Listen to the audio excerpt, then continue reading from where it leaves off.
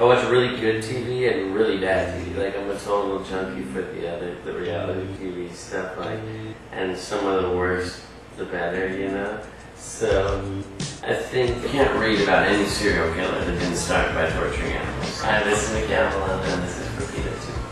I'm not the bad guy for not having a pet. It's the people like that are so stuck on having it that they lock them in the car, or their kid wants, it's like for Easter or something. I know that there is a overpopulation. But my daughter has they have 2 cats, and they got both of those at the shelter.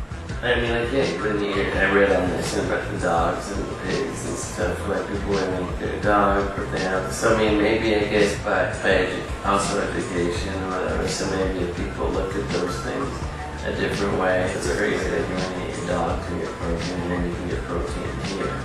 The writer, Franz Kafka, he was a vegetarian, and I think it said that maybe he ate meat when he was younger a few times or once or something. It just, you could feel like the animal's energy and stuff. I mean, I've had that tofu stuff that with the right seasoning and stuff, it tastes just as good.